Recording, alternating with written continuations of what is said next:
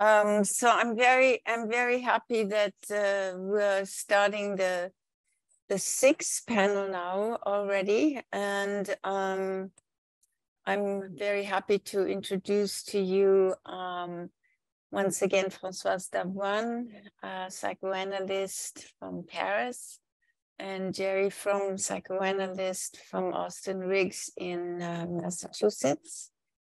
And then Oleksandr Filts is the one who is always the one who's the big bridge between us, always selecting wonderful case presenters and giving us a chance to look into the work the amazing work you're doing in Ukraine. And so it's been really a very fruitful exchange, and I think the meetings themselves have followed a very interesting development. Each meeting is different, and after I introduce Seri Kiryuk to you, I'll give you a small summary of the previous session. So there's a little bit of a connection between the different meetings we've had. Oksana, I stop here because I know. Oh, it's going simultaneously, right? Yes, yes, yeah. Okay, just going. I'm a slow learner, so anyway, it's a pleasure to introduce you, Seri Kiryuk from Lviv, from Lemberg. He's a professor of psychiatry and psychotherapy at the National Medical University in Lviv. He is a psychiatrist, a psychotherapist with a psychoanalytic orientation, and he also works as a group therapist. He's one of the leading pedagogues at the university in Lviv. And Dr. Kiryuk is also a priest and a consultant to the military, where he works as a pastor of the Orthodox Church of the Ukraine, meeting with soldiers there. So I think he's bringing to us a really wide array of expertise and specialities, and we're very much looking forward to the case you're presenting. Now, last time we had a very interesting and I think somewhat troubling case, and I cannot say much about it. Because reflecting of how anxiety-ridden, I think the last meeting was, it was the only case where we had to ask the patient for permission to be presented, which he gave us. But it was a prisoner who had been tortured, and in Kherson, and who had been in Russian prison for, I think, about 10 months.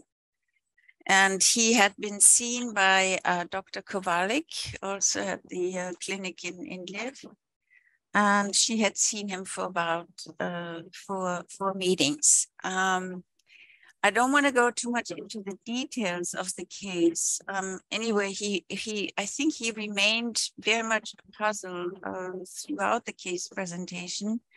And I remember Oleksandr, when he told me that this was the case we would hear about, he said, it's a very unclear case. We don't know what's happening with him. So I think it was very useful to hear him, but on the other hand, there was also a lot of anxiety stirred up, I think, in the case presenter, in the people who listened to him. And what occurred to me afterwards was the question that I think came also up during the discussion is, you know, the enemy is not just outside of the Ukraine, but one is sometimes not so very certain who is inside the Ukraine.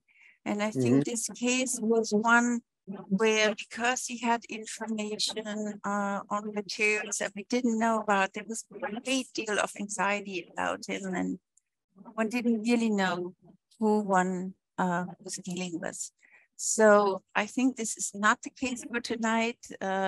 Siri, you said you discussed the information well enough, so there's no necessity to ask him to be presented. And But again, I think it was troublesome as it was, and it was very interesting. And I think it brought also to light that the clear distinction, the distinctions are not so very clear, even within the Ukraine, of who are the people who are on our side and who are potentially also a hidden enemy. I don't know whether, Oleksandr, whether you felt it the same way, but that's really what stuck with me. Oleksandr, Filts, do you want to say something? Did you have that same impression, or do you want to add something to it?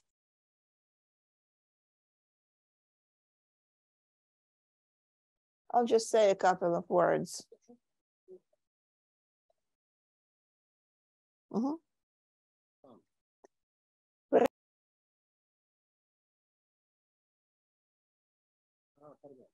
Mm-hmm. I would like to say a few words. That case was for us very important and complex in terms of understanding of our own selves, because our Dr. Solomia Kovalek, as I said before, and as Jeanne said, right before the presentation, she felt a very strong discomfort in terms of ethics of presenting this patient. And we discussed it for a long time, and we thought that this acute feeling of ethical discomfort could be a projective identification of the patient's own problem. So this is a very complex counter-transferring formed.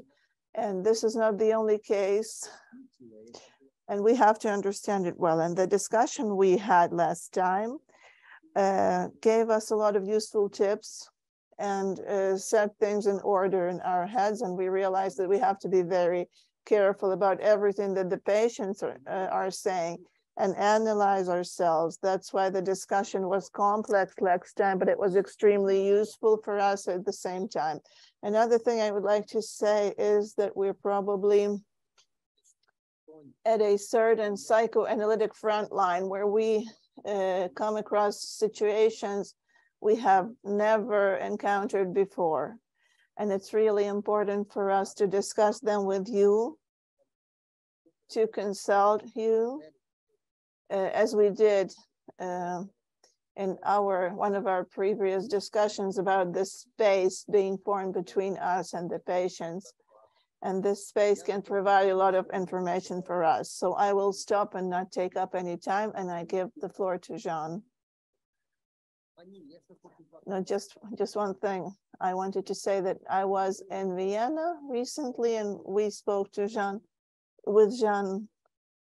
that the interest in our platform is gradually growing, not just in our Ukrainian community, but also in our colleagues from other countries. And I will be consulting Jeanne, asking how we can broaden our circle in the future, or maybe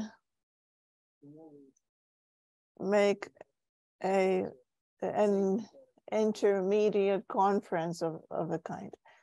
And so I'm going to stop now. So thank you, Oleksandr. Since I remember how much you liked Jerry's concept 2 sessions ago about the potential of the transitional space, and then also the potential collapse of the transitional space. There was a concept you introduced at the end. I want to open the potential and transitional space now to Siri and his case. We have an hour and 45 minutes, so we should have a lot of time for the case and for the case presentation, and for a large discussion at the beginning with Françoise and Jerry, and then with the final public. So, George, yes? No, you have to push the English button, and then you get the whole thing in English. It gives you the choice of either Ukrainian or English, and you have to push the English button. I know. Well, it's all new to us because look, if you look, did you find it? It's if you look down on the bar where it says chat, remember?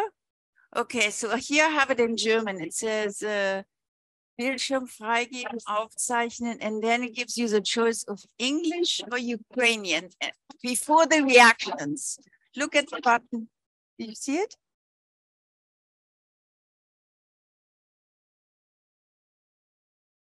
George, it might say interpretation. And do you have a button for reactions? Like you just raise the hand?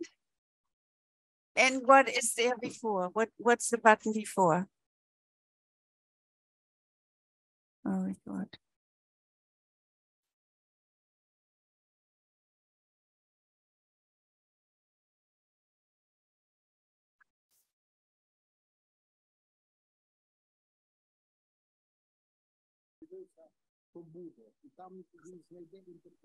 Oleksandr Filts suggests that you press each button in turn, and then you will find interpretation in one of them. Press each button. Press the participants chat. No, he's not there. Can you help him? What? No, wait. We're taking care of you. What? Oh, okay. George, listen to me. Peter and his assistant are going to send you a link in the chat that will allow you to turn into English. Just for you. A private chat. No, it will come.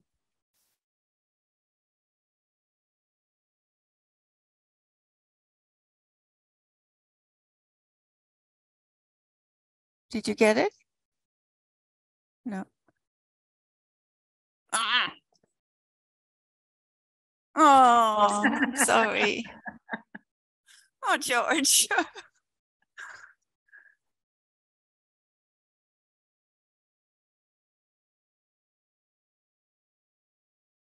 They send you a picture of where the language.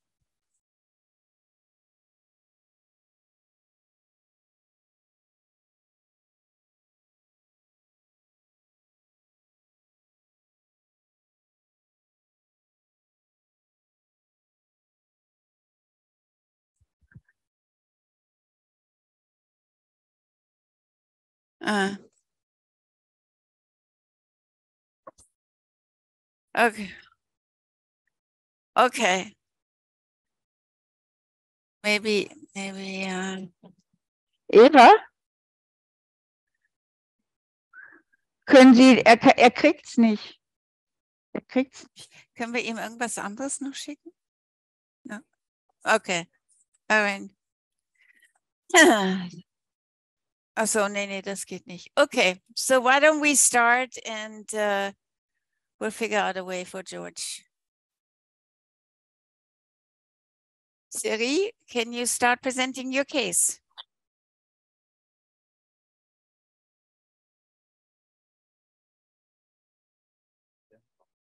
Yes, I'm ready. Hello.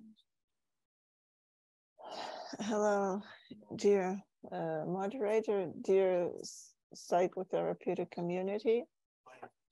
And it's an honor for me to be your presenters for tonight. And I would like to present a case of my client. And as I said before, I've disguised all possible things that could identify her while leaving the content the same as it was. And this client, I asked her permission to tell her story. and she gave me a full right to even say her real name, but I think I was facing also a dilemma of how ethical it would be to present her personal information. And I usually say that for my clients, I am also an advocate and I'm on my client's side. And as sometimes an advocate protects the personal data, I decided that I'm going to disguise her nevertheless. So her name is Victoria. She's 40. She's single. She's not married, but she is in a relationship of Ukrainian nationality. And she comes from the Kherson region. And I think this is the most important thing. Why I'm presenting this case is that she is a woman who has lived through the entire occupation of Kherson region, starting from February 24th of last year till 11th of November 2022. And that was 8 months, 2 weeks, and 4 days. And during all this time, she stayed in Kherson region at her place. And what was the story of our acquaintance? As a priest, I am a member of an organization called Allows Ukraine. And it performs social ministry, and we have a memorandum of understanding that for people who have need and crisis psychotherapeutic help, I provide 10 meetings online as a volunteer. So this is how this client ended up with me. She was among the patients I work with as a volunteer. All our meetings were online. We haven't met in person. And she was in 7 meetings. She has been in 7 meetings so far, and she has 3 more to go. I met her for the first time. When I met her for the first time, I already had some initial information about her. That was on the 15th of November, 4 days after the occupation of Kherson region on the 11th of November. And the Battle of Kherson resulted in Ukraine's victory and escape of Russian troops to the left bank of the Dnieper. And then my client was able to leave Kherson region, and all meetings were, during our meetings, she was in Kyiv and I was in Lviv. The first meeting was on November 15th, as I already said. Another thing I would like to add, that she is a high functioning person who has a PhD in history in Europe. And when she became a professor, she came back to her home town because she was really interested in studying relationship of her region with another Oriental country. And this was the topic of her research. And it was her conscious choice to stay in Kherson region. The first meeting we had, when she went online, it was like crisis intervention. And right away, I asked her if she was in a safe place, because because I learned before that she had been in adversity. She confirmed she was in a safe place now. She felt okay. She was not hungry or thirsty. She was in a warm place, and I didn't have to worry about any threats to her life here and now during our meeting. During these first 50 minutes, I had this feeling. I often use this metaphor for myself as a countertransference metaphor. I had this feeling that I am a big ship in a stormy sea, because there was a lot of difficult information she was providing from the first moments. She told me she was warned on the 25th or 26th of February that they would come for her because she was a proactive person. And from February 26th, she had been hiding in basements, changing her places of residence, and she would only come out at night to find food and water. And she was using her phone to contact her friends and get information of where it would be safe for her to stay. Besides this story of true survival, she told me that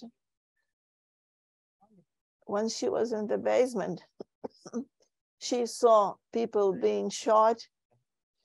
She saw people being dragged by the hair. And she also heard shouts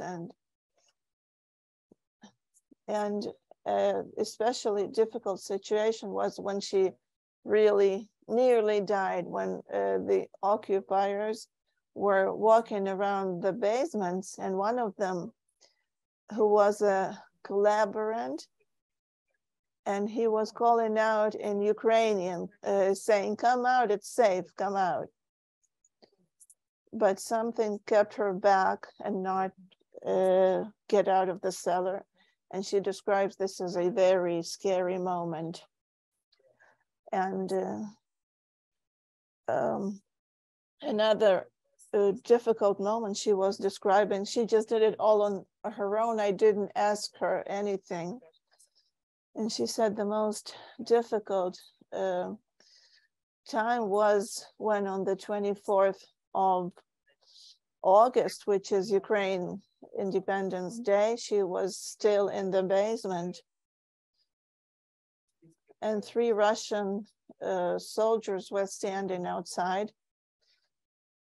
And she really this extreme urge to get out and kill them. And she said that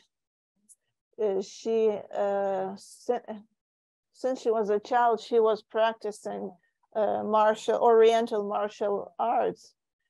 And I knew that it was quite real for me to kill them all, but I stayed and I didn't get out and I didn't kill them.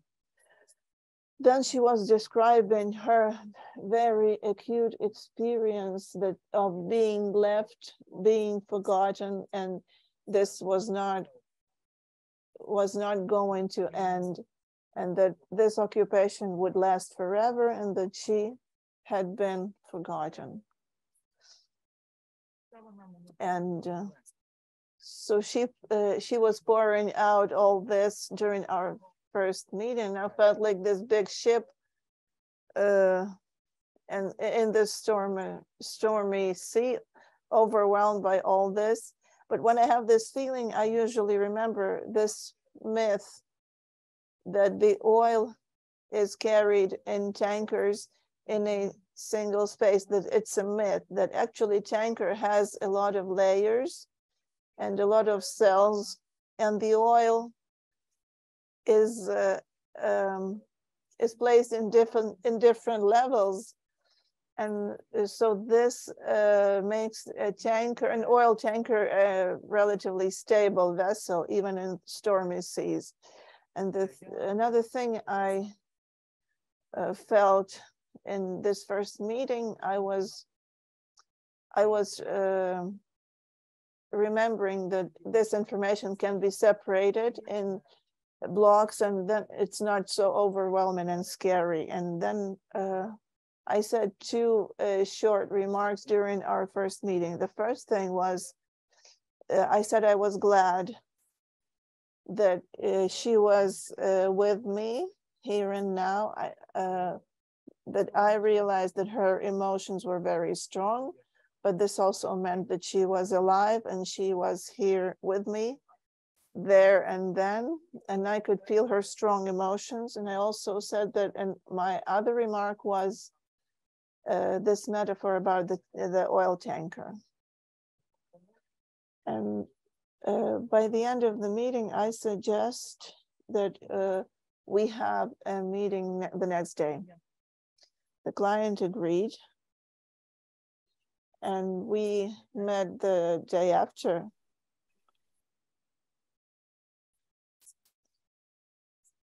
And during the first 30 minutes, she was going on like during our first meeting, but I was a little braver, and I was trying to talk to her, and I said to her, yes, these strong emotions are there and you're alive, and probably something, you had some kind of resource, some support that allowed you to survive in this adversity. Let us think together what it could have been. And the client said, yes, I think I know what it is. When I was 20, I was diagnosed with a acute leukemia, which was treated successfully. And I think that was the worst physical state I've ever had. When I was in hospital, and I didn't know whether I was going to survive or not, but I did survive. And this staying in the basement probably was not as physically hard as that episode with my grave disease. And I'm really glad about that. And then I said, let us think some more. What allowed you to stay put and not get out and kill the occupiers? Because in my opinion, you did well. You did the right thing, because that was dangerous. And she said, yes, as an athlete, I held back, because in martial arts, the most important thing is reserve and ability to give a precise blow. But I didn't know if there were any other occupiers around the corner, so I held back. Another thing she said was that she was really supported by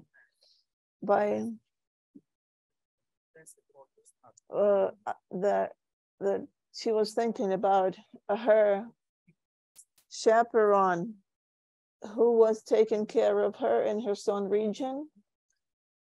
And she thought about this woman as of someone who supported her all along. And she thought frequently about that chaperone lady. Okay, that was the end of our second meeting. And I also suggest that we meet the next day again. And during our third meeting, the client comes online from a car, and she says, I have to take a ride for a while, and she turns the phone for me to see her chaperone who was with her in the car. And I asked them where they were going, and she said, you know, I don't know why God gave me this opportunity to exit this serious situation alive. And I thought that perhaps I have a kind of a mission to complete. And I met my chaperone, and she suggested that we go to a shelter for women who were raped to talk to them and to spend some time with them. So think of this situation. She was just out of the occupation herself, and now she's going to visit the raped women in the shelter. It was not up to me to interfere. I just said that I supported her in her decision, and I said that if you had, then that we have still time. And then she interrupts connection and then comes back on in 20 minutes. And during these 20 minutes, I was thinking about her and thinking about what I should do with her in therapy, because this paradigm of understanding the well-being, as Aristotle described it, it's probably not working when you, so it probably would not be effective to talk to her about her well-being, and that I should better shift from this hedonistic paradigm to a different one, to me changing under the influence of the circumstances. And then this thought emerged. It also was inspired by our previous meeting here. After Solomia Kovalik's case, I thought I would tell her that she could also, her mission could always be witnessing the terrible things. And she was a PhD in history. She was good at writing, at presenting her thoughts, and then she comes back online and I tell her that. And her face lights up and she says, right, I can do that.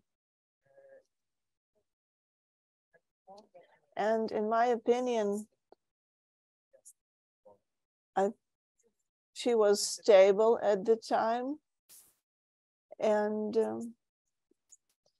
after stabilization, I usually suggest that my clients pick a time for the meeting according to their needs. And then she did not contact me for about a month. And then at the end of December, she wrote to me that she wanted to talk. So we met and she said, you know what, I've given a few interviews. I'm starting to describe all these events. And I really liked this idea. I really want to be a witness. I want to be a witness to other people being alive about things I have seen. As to her quality of life, she said that she was living like on two whales. She said, I'm standing on two whales, but I cannot quite understand them. On the one hand, one whale is helplessness and apathy when I lie down in my bed and I cannot move. And the other is irritation. And she says that she cannot understand either of these states. She doesn't know what to do with that. But in this irritation, she remains productive and she gives interviews and she writes. And then I was thinking that the world was believed to rest on three whales. And I asked her where the third whale was. And she said she didn't know where the third whale was. And I could see that she was shivering. And I made a suggestion that perhaps she had anxiety, that something might happen. She said, right, this is a kind of foreboding that things are not calm. And I reminded her again, like during our first meetings, that all her emotions were valid and adequate, and everything she did was valid and adequate. And the only inadequate thing was the war. The rest was adequate. And then I opened up about the anxiety. I realized, well, that on the one hand, my anxiety is very unpleasant, but when it abandons me, I stop being creative. And I said that perhaps your anxiety can have this dual nature, that on one hand, it's not really comfortable physically, but it urges you to accomplish things. And the client was happy about that. And this is when our meeting ended. The 5th, 6th, and 7th meetings, I think I will share my screen now and then speak about those. Okay. I'm not very good at drawing, but this is what I could do. I was thinking about the Karpman's triangle, about victim, aggressor, and savior. And I was also thinking about the Professor Papadopoulos rhombus, where there's another angle added, which is witness. And neither the triangle nor the rhombus fit here. Something was lacking. And so when I sat down and let my mind wander free, I opened this rhombus of Professor Papadopoulos, and I added another point, a hero. And to my mind, it can be present there, at least with the part of people who are living through this war. And I would like to stop and on a few details we worked on. First of all, I really wanted her not to end up as a victim of identity. Because if she had decided that she was a victim, then this person had to receive enough help, and at the same time not be able to survive without help. And if I saw her as a victim of identity, I think I would see her state as more pathological, and it would not be support, but care. And this was a way to disability, and I was really afraid of that, because with other clients, I usually try to be really careful with all of my words. This client is not a victim of identity.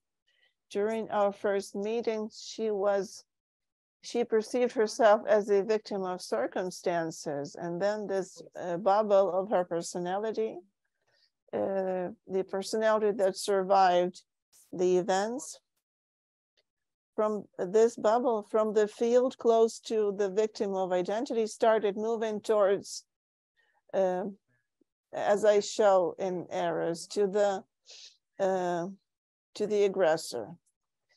And I asked her if there was a moment when she became the aggressor, and thinking about the Karpman's triangle and Papadopoulos rhombus, I realized that this person can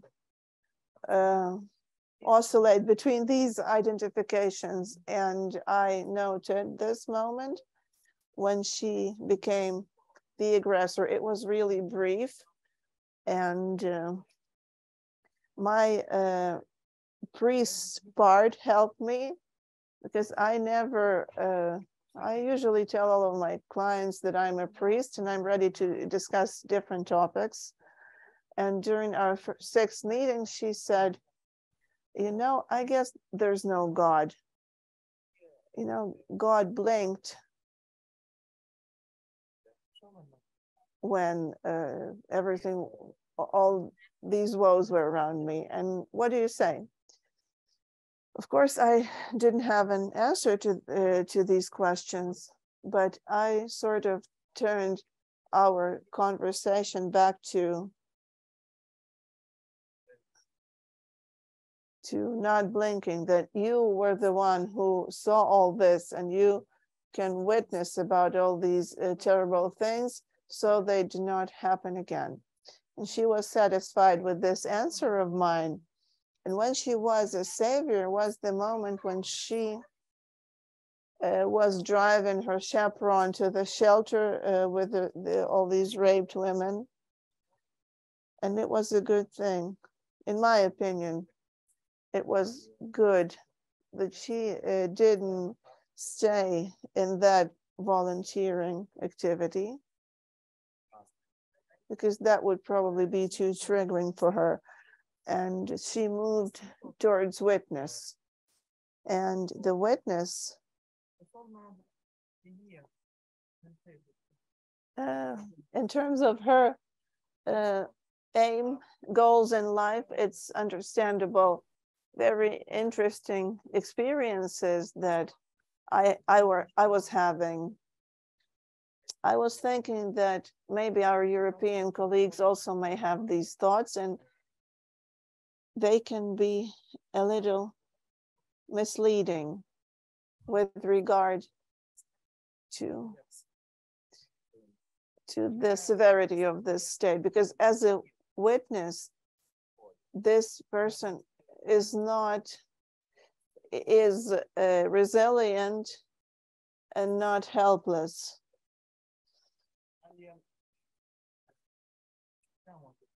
There also can be this feeling that the war does not always have negative consequences, and war is the suffering. And again, it can also carry an economic threat. This also has to do with ethical decisions, because this may decrease the financing of rehabilitation programs. I also added this hero stance. I think that this stance is really important and necessary for Ukraine right now. And it's really good to present all the truly heroic deeds, but this probably will not be happening forever. And we can remember the example of Israel, where every other person participated in the hostilities or in warfare, or was an active witness and performed heroic deeds. But for now, Ukraine is in the position where we really need our heroes to keep our morale up, and our witnesses, the ones that I mentioned. I think I've said the main things, and in my opinion, using this client as an example, I think that with a part of clients who have been through similar experience, it is worth to to make the shift from hedonistic paradigm to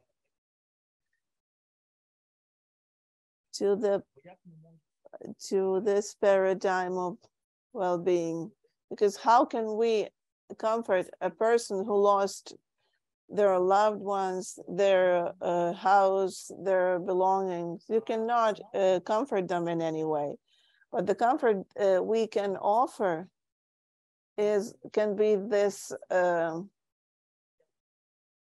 thing that, yes, I have been through adversity. War is disgusting, but I can do things, and I have enough alternatives I can pick from to take action. So that would be it. Thank you. Thank you so very much, Dr. Kryoluk. That was a very unusual, wonderful case. You know, our first woman, our first female case as well. And it was also touching because she, you know, from the region that she came. So there's also some a path from the last patient who was tortured in, what's the city in Kherson. And now this patient, so we get a sort of picture of, you know, internally of her hiding in the basement there for weeks and months, and the other patient having been tortured probably in a basement in Kherson. So thank you very much. I do want to open the discussion now to Jerry Fromm and Françoise Davoine. Maybe you have some questions before you, for Dr. Kryoluk. If not, please go ahead. Yes, my question is, when she was in the basement, it was in Kherson?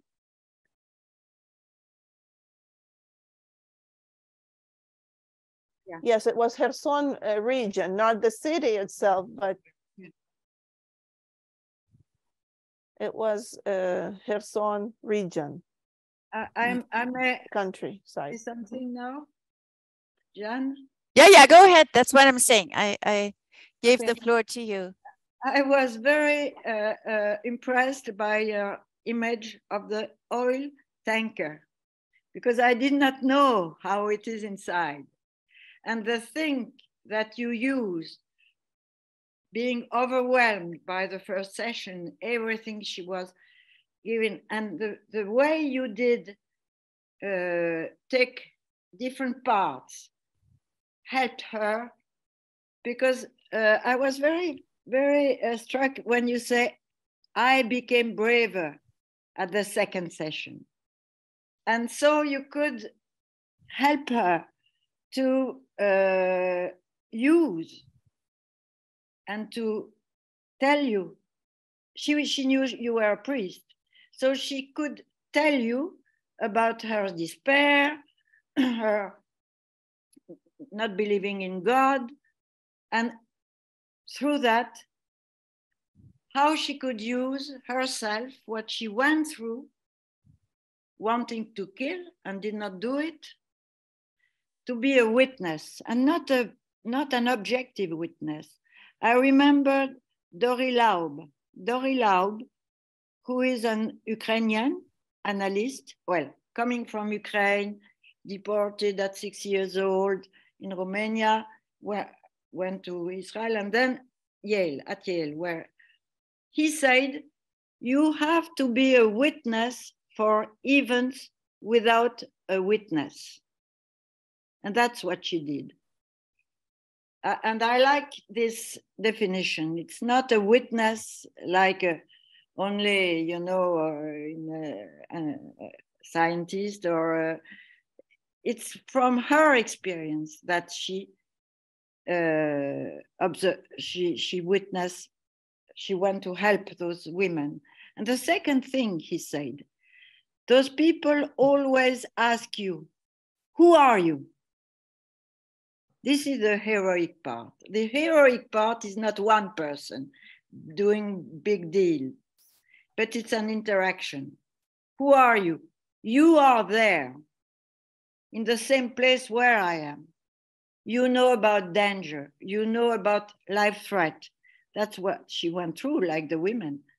And so it's really a powerful interaction between your experience, her experience, and the other women who were all alone in their.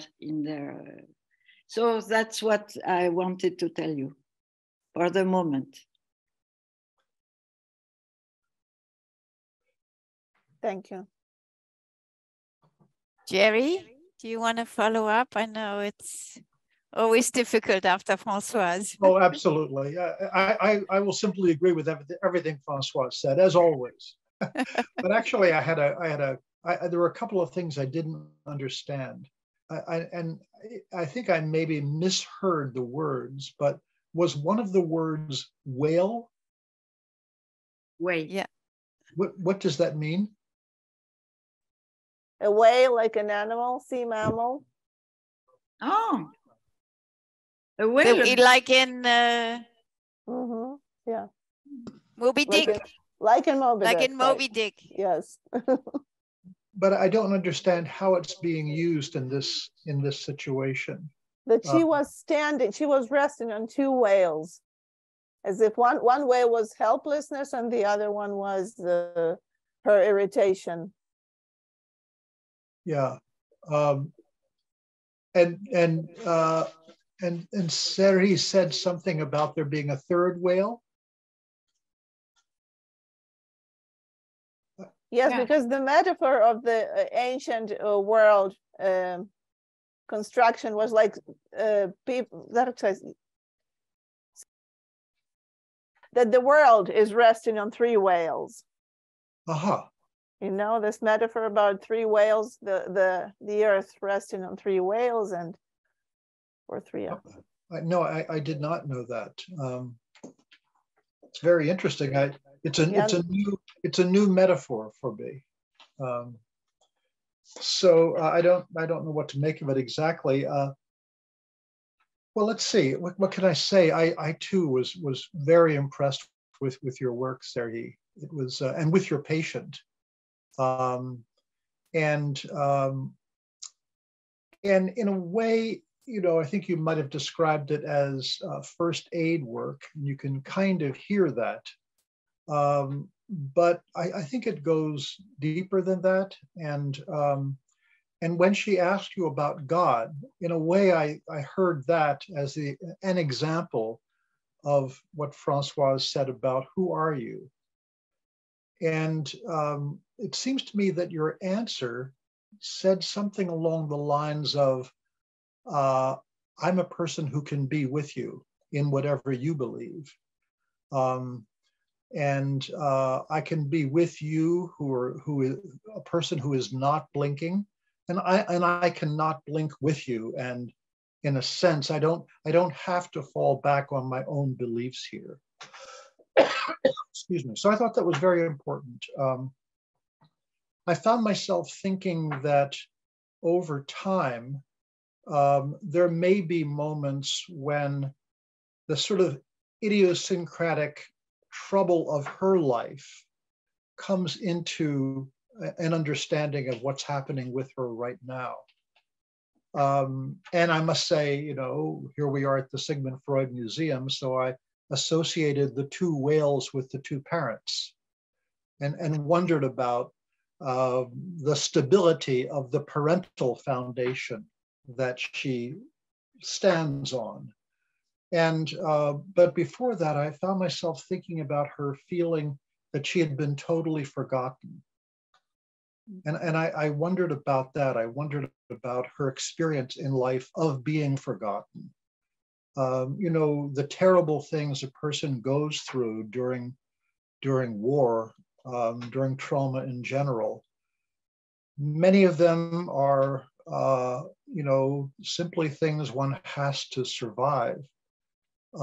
Some of them are things that touch a person in their place of vulnerability, which I think in a sense is also a place of strength. But first of all, it's a place of vulnerability. And so I wondered about, about that. I wondered about you know, what she had seen of rape, for example, and how that was moving her toward taking her chaperone to the rape center. Excuse me, but basically, I love the work, and I love hearing about your bravery and your patient's bravery, and I thank you for it. I may add something. Yeah. I may add something after Jerry. She went through leukemia. She had seen death in front of her beforehand, and that was a resource. And the same way she could use her fear, terror, not to be paralyzed, but to overcome it and to use it. You know, danger, the fear of danger is, as you told her, or anxiety. That was wonderful when you said anxiety is not a pathological. It's useful. It's a source of life. That's what you said. And that was very powerful, I think. I'll say something quickly, and then Oleksandr and George. I so agree, and I want to remind you of what Françoise said in a previous session, is that we are learning so much from you. I mean, you come to Françoise and Jerry, and they can give you very useful and wonderful comments, but we're also learning so much from you. So it's a wonderful way to be able to listen into your work. And I just wanted to follow up on what Jerry also said, that sort of small sentence about that she, after she had survived all this incursion, that she thought she would never be found, that she felt she was lost and nobody would remember her. And I think in a very small way, she repeats that in reverse order with you, when she hangs up and you don't hear from her, when she brings the chaperone to the rape center. So for 20 minutes, you know, you don't know where she is. Is she going to call you back? Is she coming back or what? And I think that you were there after she called you back, you know, having done what she did, I think was a great, just that was a great help to her, and gave us some sense that she can leave you. And she left you also within the sessions, 4 months, but you'll be there. And this, I think, when we know very little about her early childhood, I think was very, very important to her. Thank you. Oleksandr, you're next, and then there's George. Thank you for this opportunity to speak. And with your permission, I would say one comment to Serhi as a participant of all our staffs, where we discuss our patients psychodynamically. Serhi is someone who has very apt metaphors when we discuss psychodynamic or psychoanalytical aspects of our patients. And I think that this really helps Serhi in his crisis work, because one or two apt metaphors can be of great help. Another thing, I didn't know this case that he was going to present, because we didn't see each other for the last 10 days, and we haven't discussed that. And I was really struck by this case, because I thought how Serhi managed to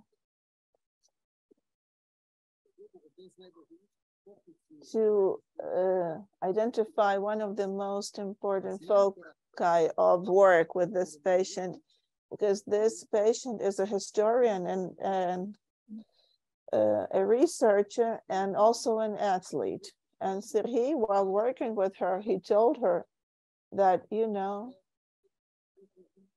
we have to consider various aspects of your identity after occupation.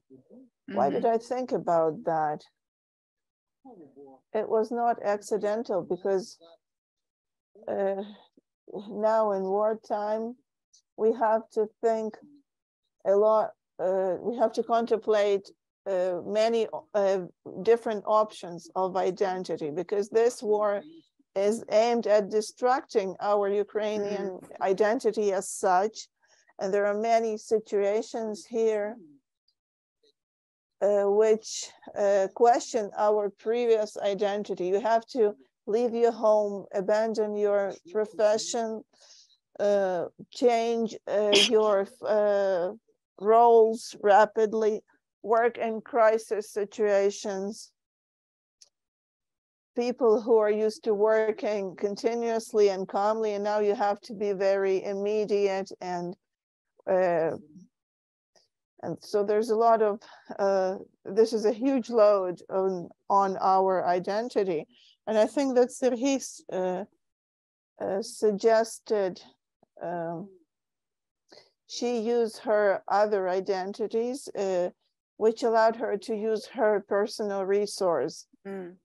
And this makes me think about what relational analysts say, that we have a few selves, and our Serhii has two selves at least, and they are of equal power. He, on one hand, he's a psychoanalytic therapist and a priest.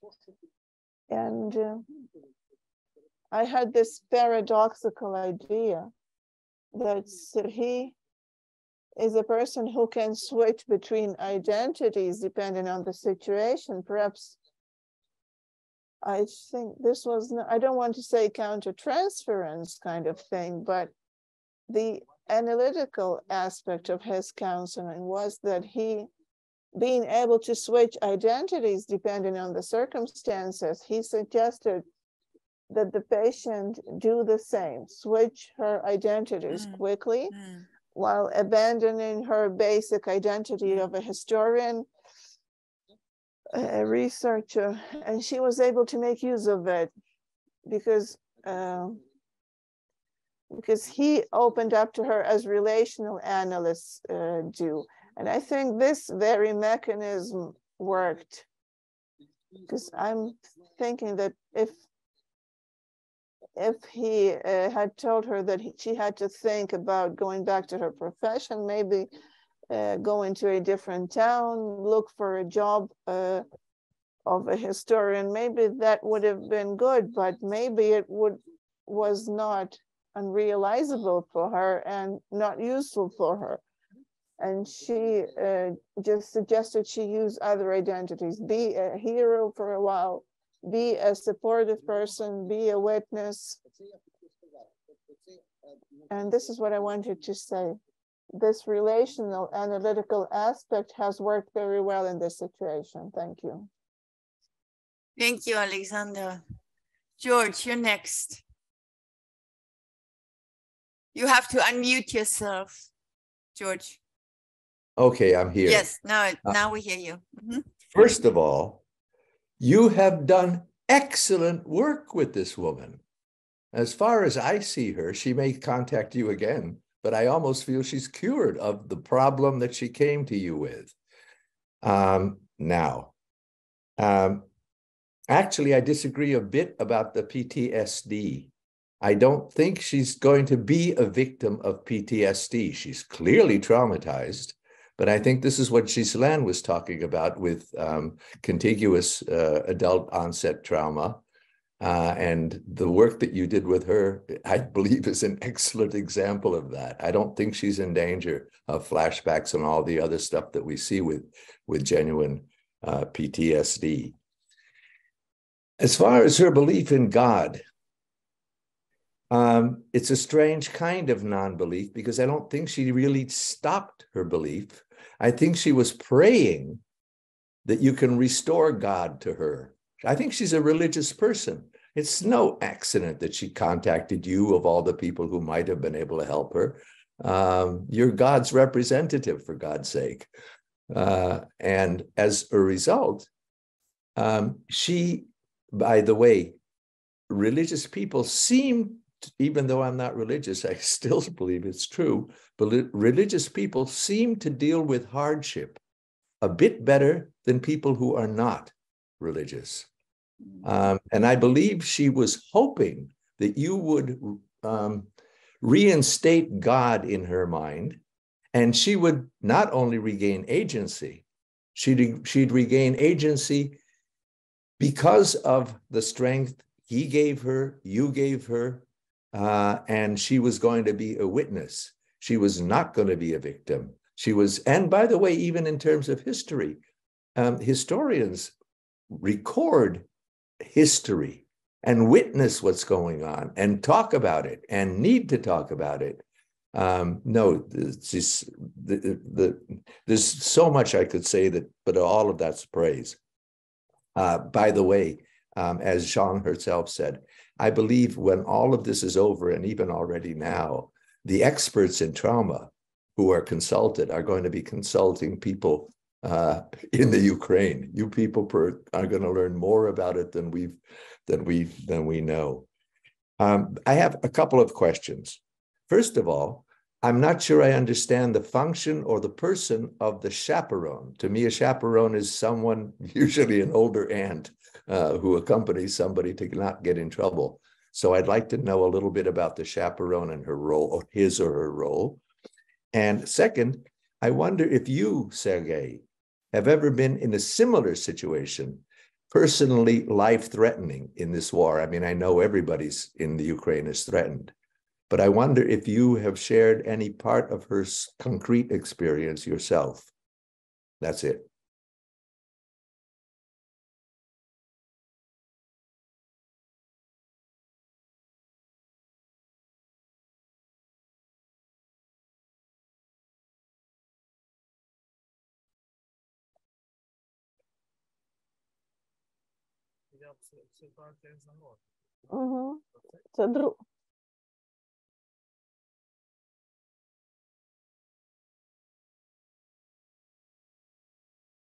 Well, these days I spent in Kyiv, and in one of the trainings, we had to feel the threat, which was really strong. When the safe place, one of the safest places in Kyiv, the person who was monitoring the threat said, well, we have to go to the shelter because we might be injured if we were not in shelter. So I was in that kind of situation these past few days that I spent in Kyiv, because there were 6 air raid alerts in Kyiv just during the last day.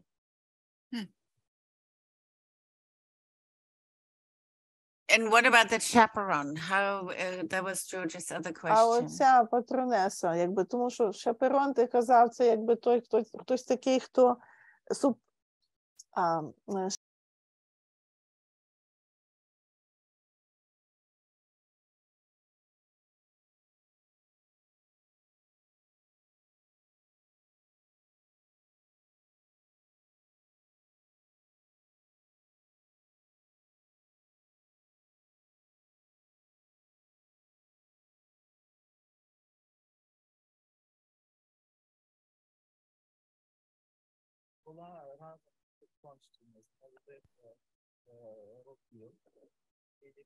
that lady was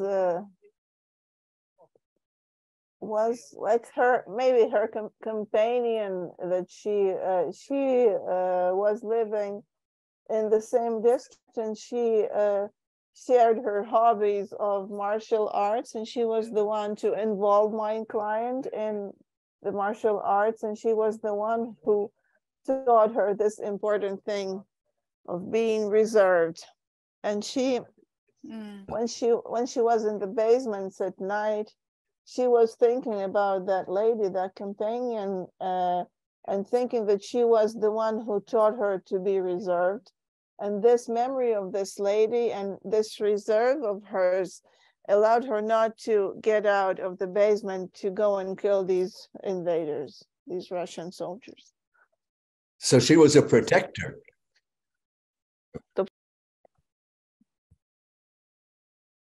Yes. Maybe she was her sensei, as it's called in Oriental martial arts, her teacher. Exactly. Yes, probably. Well, it sounds like you call it reserve, and it sounds like that came in at another crucial moment, is when she was almost betrayed. You said that there was a soldier who screamed in Ukrainian, "It's safe, come out." And something inside of her didn't trust that. So again, it seems to me that that's when she also relied on this reserve, not to react right away, but to sort of trust her intuition and not come out of her hiding place. So the chaperone played, I think, internally an amazingly important role to her.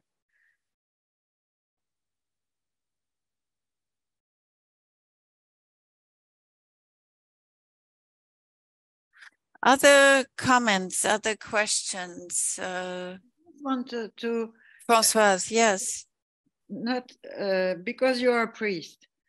Speaking of martial arts and speaking of Japan, after the big Fukushima disaster with many people died, there is a testimony of a Zen monk who performed. He was obliged to greet people who were invaded by ghosts, thousands of them. And they came to him for this dimension of the sacred, you know, of the beyond, whatever you call it, you know, whatever you put as a name for what is beyond our what's going on. So this, I don't know if it's a third or a fourth dimension, but it's something that, do you have to deal with that? That is, because she brings you also this kind of fight. She's a very good athlete, but also expert in that culture. Did you, were they fight also? All right, go on. It's a question.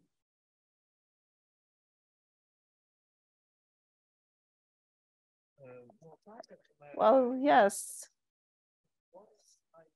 As a person of martial arts, she was she took part in competitions and she won trophies. Of all the things she was involved in, she was always successful in all of them.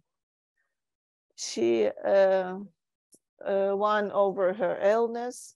She took trophies in martial arts, and in her profession, she also reached the highest level. At least these 3 points of resource. Jeanne, if I could of her feminine identity.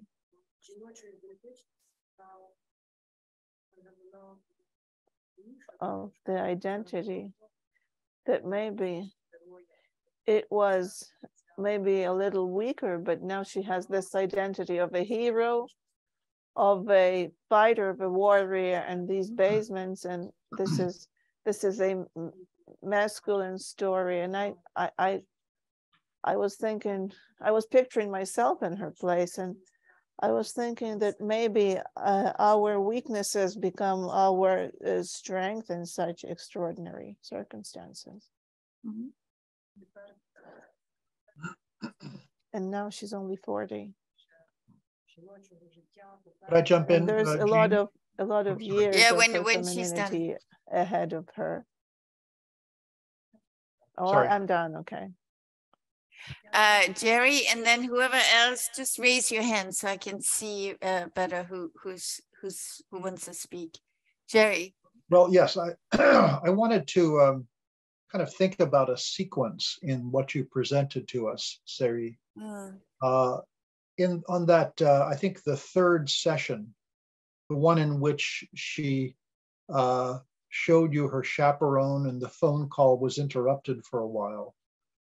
I wrote down that you said that she said something like, "I don't know why God gave me this opportunity, this mission," she said. And I thought that was very interesting. And it led you, it seems to me, to a thought in your own mind, which was simply working with her about her own well-being was not useful now. But I should shift to a different paradigm, you said. And the paradigm you shifted to was for her to have a role, not just about her well-being, but a role in the whole picture. And the role was as witness. And you linked that up with her profession as a historian. And by the way, I was interested in the subject of her dissertation, which was the relationship between her region and some other region. I didn't really pick up which region that was, but it was an interesting idea. Anyway, so you say something about the mission of being a witness, and she says, "I can do that." And in fact, you say to her, you already have done that as a historian. And then there's an interruption. You say to her, "Come back to me when you want to." And she does a while later. And she tells you about something about, she says, "I want to be a witness." And she says, "I'm living on two whales and I can't understand them. One being her helplessness and apathy, the other being her irritation." I was listening for what she wanted from her therapy at that point. And what she said was, "I'd like to understand these." And she added something very interesting, which is the anxiety is unpleasant, but when it abandons her, she stops being creative. And I think at some point that will be an interesting area of work. That is the work around abandonment and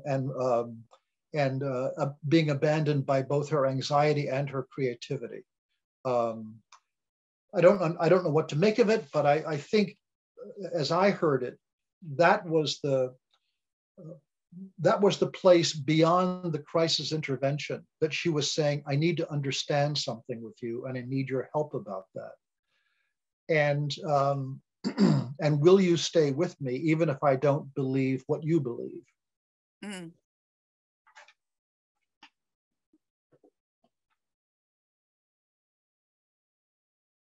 But we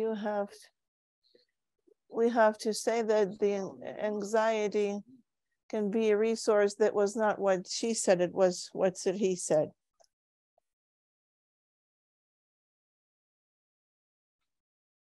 To her. I'm not sure I understood this, Oleksandr. It was not Serhi who told her that. It was not the patient who said that.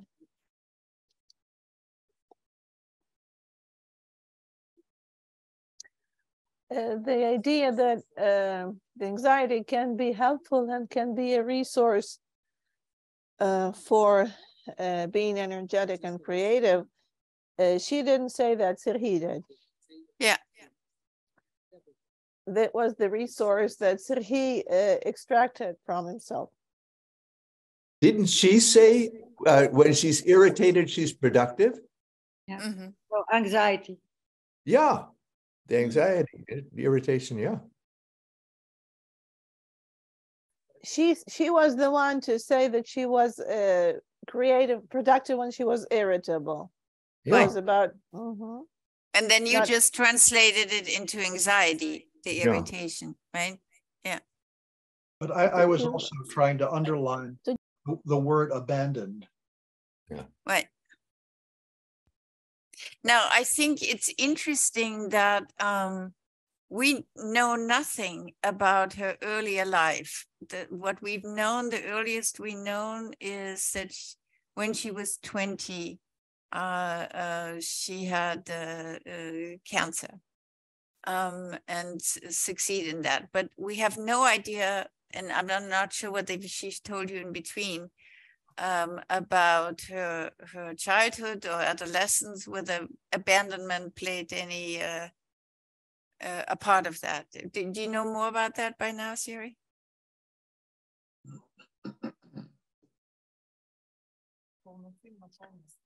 Well, she was raised in a family with both parents, and her parents reside in her region as well. They didn't leave the region. They also were in occupation, but they were living in a small village where the occupiers did not go. Well, she didn't describe her childhood in detail. Well, I'm not gonna fantasize about things I don't know, because she didn't say much about that. It didn't come up. I want to. Jerry, go over first. No. I may say something. Okay. Françoise, yeah, go ahead. I am very, when you say there is historian identity, she changed. As Oleksandr said, there is a new herself coming out in the, but she's still an historian, but a different way. She's in the history in the making. She is there. She was there. She will be there. And this is history that usually in books are little by little get out of books, because there is all those anxiety, fear, danger. And perhaps she will become creative, a new way to tell history. You know, those parts of history which afterward are completely put in the leftovers. And she's building history in the making now and fighting for it. I think her two identities are together.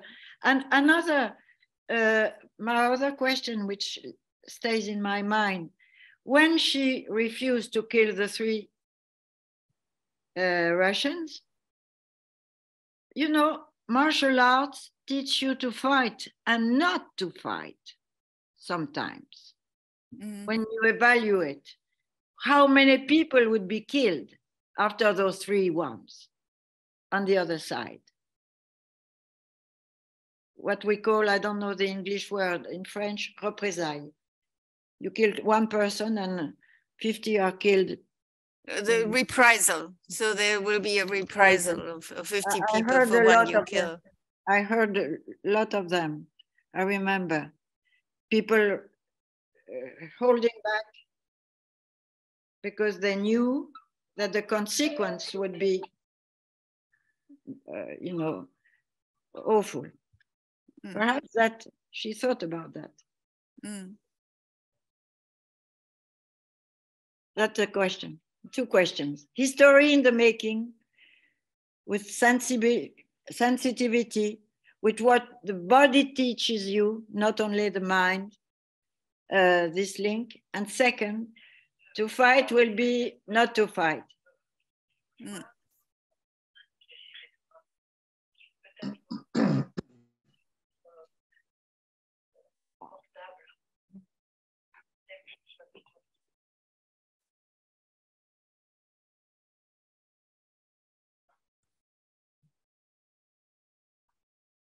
And yeah, would you like Serhi to comment on that? She would like to, Françoise would like a response.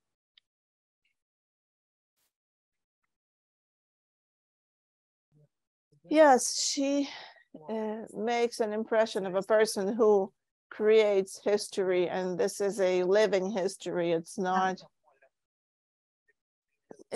a moth-eaten history from the closet, you know, or a moth-eaten book from the bookcase. It's really fresh, just coming out of the out of print, and it's still hot and it's living.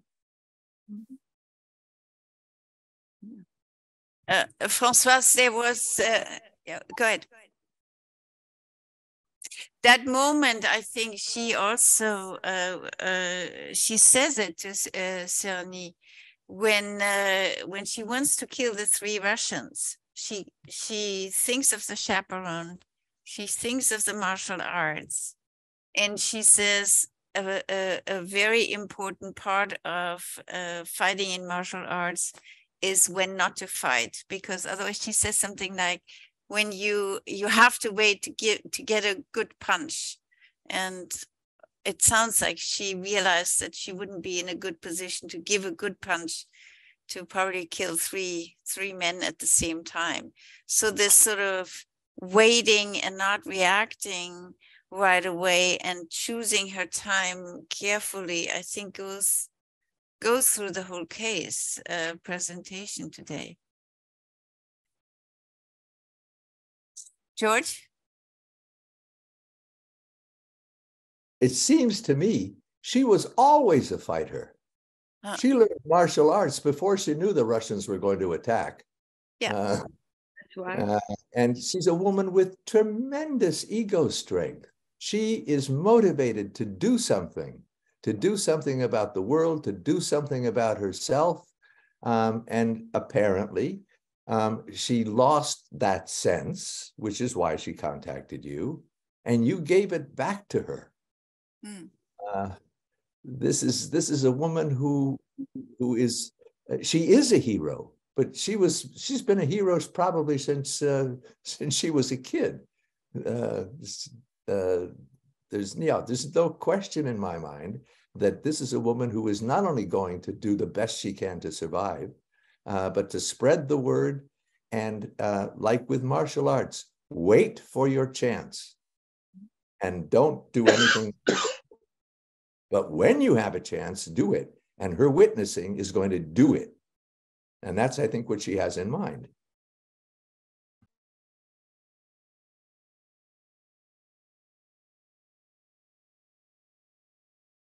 I'd like to jump in with that on that subject.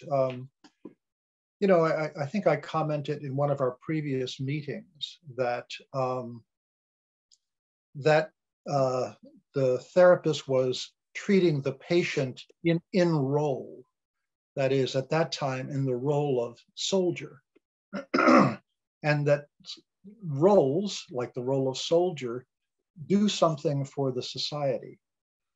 Something really important. And one of the things I thought I heard, Seri, in your paradigm shift was a move away from, you know, what we might think of as the typical progressive direction for the patient, that is her well-being, and toward providing her or helping her see that there's a role there that she was in before the horror of the war, and that she is in a sense potentially still in, that is the role of witness, the role of historian. And you know, it's a bit like Freud's love and work. You know, the work is something we do for others, really. And in a sense, I think in reminding her of her potential role, you were in a way helping her combat the terrible effects of the war, as Oleksandr was saying, the trauma to identity, the stripping away of what you do for others in the world, of your work role. And in a sense, her refinding it with you, I thought was wonderful. But I want to add a caveat here, a little something of concern to me. You know, on the one hand, I think she is a hero. She survived. She's willing to witness what she saw. And I think the work you are doing and the work so many of you are doing is heroic. But I also want to add that a hero is a role that we can put you in for our benefit, to make us feel better. And it's potentially an abandonment of the patient. In other words, this patient may have things to say to you that don't fit the role of hero. And she may be witnessing things among her own people that are not heroic at all. And there may be a pressure societally and inside herself not to see the things that don't fit the hero narrative. And so I just want to warn us about that as, you know, as a countertransference potential on our part. Very good, Jerry. Mm-hmm. Agree.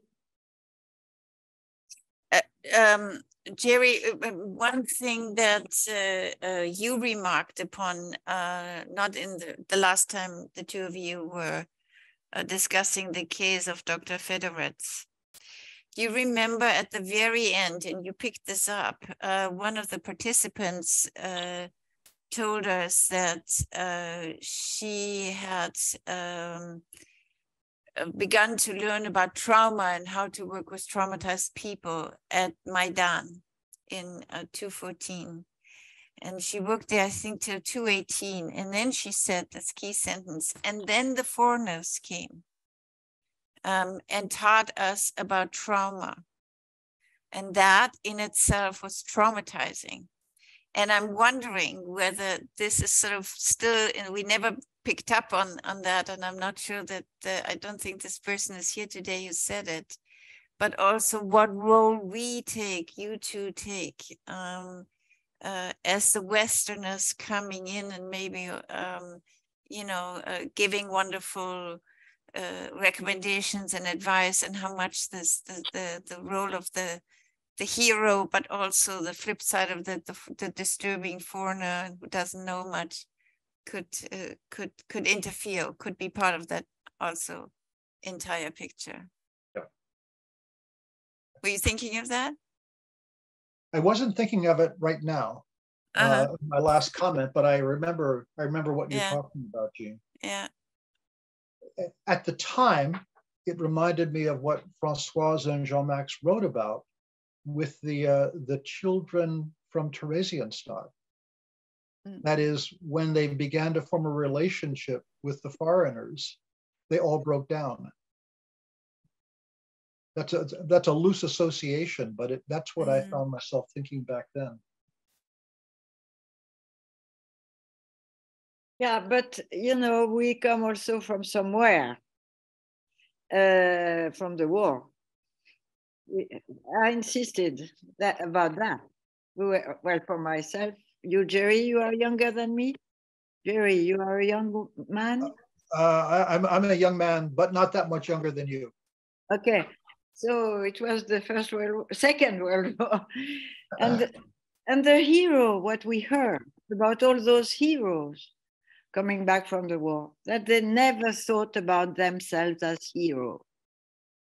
And they knew that people were admiring them, and that was not something they thought about themselves. And that's why they were heroic. It is the paradox. They never, you know, and the people who, after the war, boasting about things, were not the real one who had done things. Yeah. I don't know if you have that in Ukraine, but you are not at the end, so you cannot know.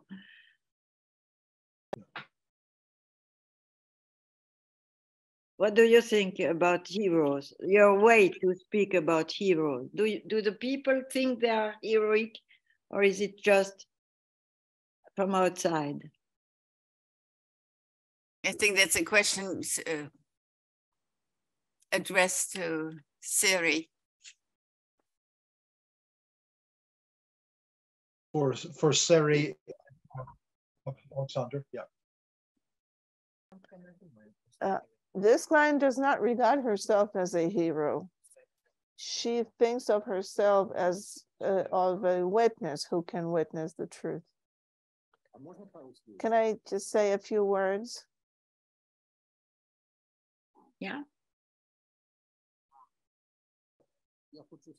I would like to say a few words because after 2014 and after the war in 2015 and 16, there were also a lot of injured people, a lot of traumatized patients we had to treat, even as inpatient. There was this wave, this war wave of patients and the witnesses of Maidan and the war. You know, we have a sad experience with these people because the people who were thought of as heroic, and especially the witnesses of many war events, we know that after that war wave, after the life was a little bit back to normal, they had rather serious problems with social isolation and even loneliness, because the society, after these events were over, the society was not that willing to incorporate these roles and acknowledge them. And they were sort of in the way of society. They insisted sometimes on being heroic, not in terms of insisting that they were real heroes, but they wanted to receive some recognition for the things they did, and the society was not willing to acknowledge that. And we've had internal discussions about that. For example, in the large groups we were saying that after the war is over, the people who are heroes and the witnesses can be not very welcome as witnesses in peacetime, and there may be certain problems associated with that, and we do not have the solutions yet of how to process the problems of the heroes that are no longer needed and the witnesses that are no longer needed, and we do not have the solution for that so far. We invent it when it happens, but that's very true what you say, Oleksandr. That's exactly, you know, those, as you said, it's the war, which is, what was your name? Your word was, the war is the fact which is unusual and which is extraordinary out of the everything imaginable. So people who deal with that, when the normal life comes back, usually they are put aside. And so now that you are aware, probably it's very important to be aware of that, to reach them afterward. Usually they are, that's very important. And as Jerry said, people are not ready to hear the flip side of the wonderful things to say and tell and so on. You know what that's why she felt abandoned and lonely, and at first when she came to have you as a witness of her. Françoise, to use your phrase, this is the cut out unconscious in the making. Yeah. Yeah. Can I just interject one thing? Because it does seem to me that she has already been a witness to an unheroic act when she hears that the Ukrainian soldier, or the Ukrainian who collaborated with the Russians, speaks in Ukrainian and pretends it's safe to come out of the basement. So I would imagine that there are some truths that people will have witnessed that will come out that are, as Jerry says, not very much in sync with the heroic acts we otherwise would love to just, idealize or collect. George again? In keeping with what Oleksandr said, It's happened after the Second World War in America. It happened after Korea. It happened after Vietnam. Young boys go to war. And I'm talking about when they're in battle. Young boys go to war and they come back old men. Yeah. They are changed, fundamentally changed. They were there. People back home read about it in the papers and it was exciting. It's a different story when you're on the front line. And I believe the question of what to do with these poor guys who come back home and they don't feel that they're honored, I don't think it's their problem. I think it's society's problem. And I'm not sure that there's a remedy. Society, if you haven't been in a war, you don't know what it's like to be in a war. And if you have been in a war, you don't know what it's like to not know. That's also why veterans tend to stick together more than they tend to stick with other people in their lives. Yeah. Yeah, that's very true.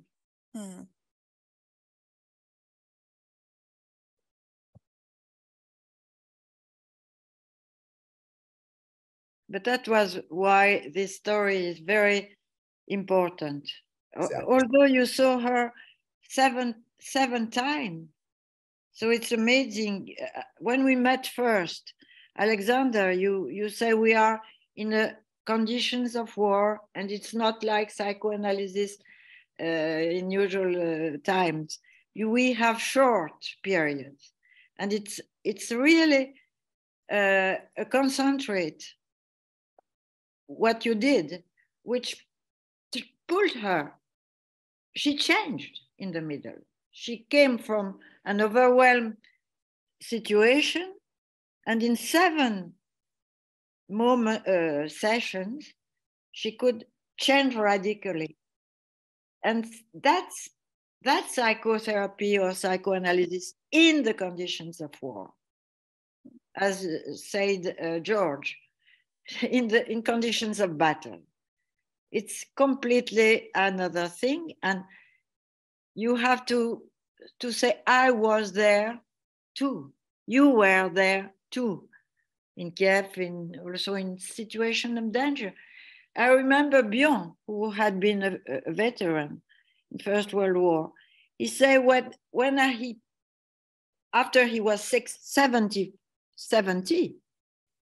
he wrote back his experience of war, and he said when he practices with kind traumatized or psychotic people, he used to say, I go into action and I feel the danger. You have to feel the danger. And that's what you say, that you feel with her.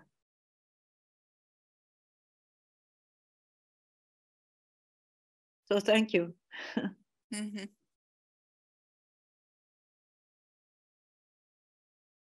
Thank you.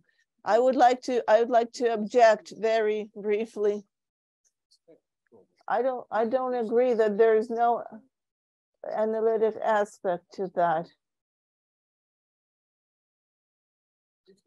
The analytic aspect is really massive here because we talk about catastrophic narcissistic trauma of the entire population, and this narcissistic aspect is present in all therapies, even brief ones, and it appeals to our therapeutic narcissistic balancing.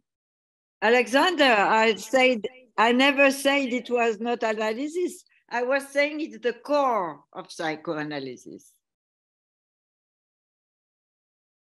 It's the core. I'm sorry for my way of speaking, but I was exactly in your, it's the core. It starts with that. Psychoanalysis starts with that.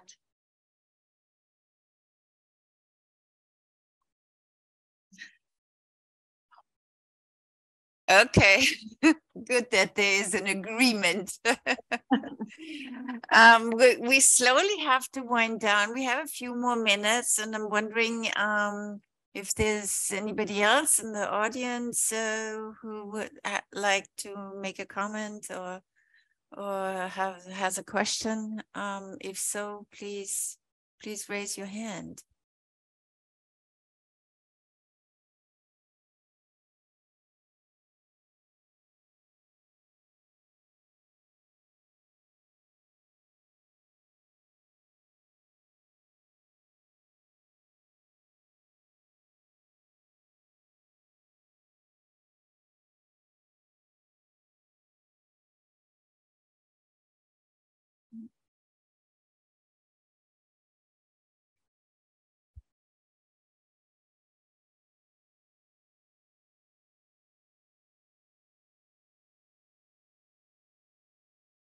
Well, that doesn't seem to be the case.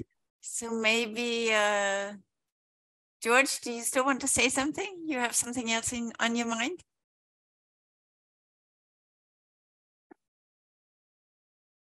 I just wanted to clap. It's been a wonderful evening.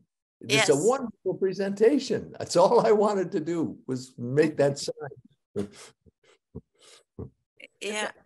I would. This presentation teaches us from what Oleksandr says, the fundamental. You know, psychoanalysis started with Freud and trauma. It was abandoned afterward. So we go back to that first. That's why I say it's the core of psychoanalysis, but with an unconscious, which is not the desire, the repression. It's with cutout experience. In order to survive, you have to put that in a body, in the body, in an unconscious which is not repressed. And Freud said that. It's an unconscious which is imprinted in the body. And so that's what you deal with, because this woman is, her body speaks, her body acts, and this is a fundamental dimension in psychoanalysis, which has been forgotten during a long time, as well as its link. I always insist on that, with the catastrophes of history. And this is fundamental for psychoanalysis. And so I agree with Oleksandr that what is the psychoanalysis in the conditions of war reveal what has been covered, you know, by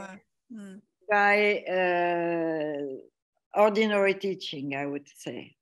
And so I like your vitality to bear witness, but not only bear witness, to involve yourself, to engage yourself. And so in return, you give us courage, because we see people, descendants of people who had been at war. And very often they never ask, psychoanalysts never ask, where was your father? Oh, he was in the Algerian war. Ah, never, but no analyst asked the question. Very often, history is put out of psychoanalysis. So that's what. So thank you to both. Thank you, Françoise. Jerry, do you have some last comments Yes, before we come to an end? Jeanne, do you hear us? Yes, go ahead. Yes, we could only hear the last 40 minutes. We didn't I hear saw, the yes. But we want to thank you for these important evenings. And if the father is not for the analytics, that's the link that should be in the analytic work, what Françoise said. That's what she meant. Of course, the father is important, and there's a link that should be important. Okay? Yeah. Yeah. But it's beyond the Oedipus complex. It's about the history of and the grandfather and the ancestors. The Berengers, for example. Yeah. Okay. Well, so Jerry first, yes, sure. And then two quick comments. Françoise mentioned Dori Laub. Yeah. And Dori Laub wrote a paper in which he talks about a patient he worked with when he was in analytic training. At Riggs. At Riggs. Not at Riggs. I think he was he was a candidate in an institute, and he had his control case, his first patient, and the patient was very difficult, attacking him, very critical, and so on. And he noticed something, and that was that the patient got better when Dori's supervisor went on vacation. And this happened more than once.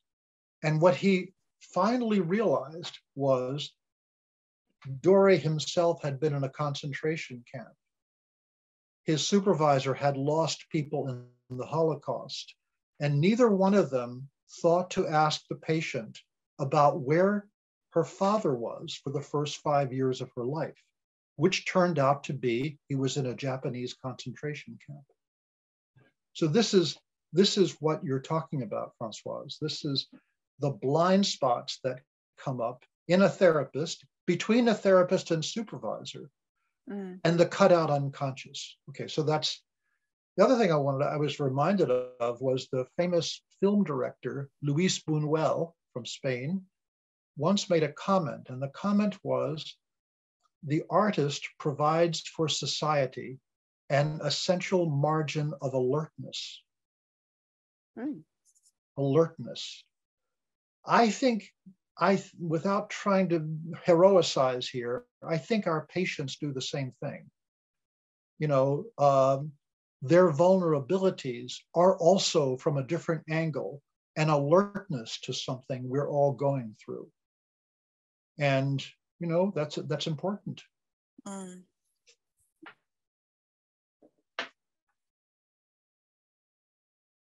Thank you very much. I'm still wondering about that blind, you know, that I'm still curious about, and maybe something will evolve since you still have 3 sessions with her. I'm still curious about this patient's childhood and about her being lost or her abandonment. I have a sense you still will find something out. We do have to stop. I do want to encourage the English-speaking analysts. We put the 2 accounts again in the chats. If you are willing and able to maybe donate some money to a fund that Bernd, who just spoke, is managing, with which he is buying really important things for the Ukrainians, please do so. And these, you know, can be medication, can be diapers, can be generators. Bernd always knows the right thing to buy at the right time, and I know how much Oleksandr and others appreciate of that. So look in the margins. If you feel like you want to donate, please do so. And we will meet again on April 20th. Not the greatest day in the world, but that's the 3rd Thursday in April. And we'll meet again with Ghislaine Boulanger. And thank you so much. Thank you, Jerry. Thank you, Françoise. Thank you, Oleksandr, for having found Ziri. And at the end, thank you very much, Ziri, for this important case. Sergei, thank you. Sergei, really, it was wonderful. So and Oksana, although we didn't hear you as loudly as when it is live, for the wonderful translation all along. Yes. Thank you, Ziri. Thank you very much. Thanks, everybody.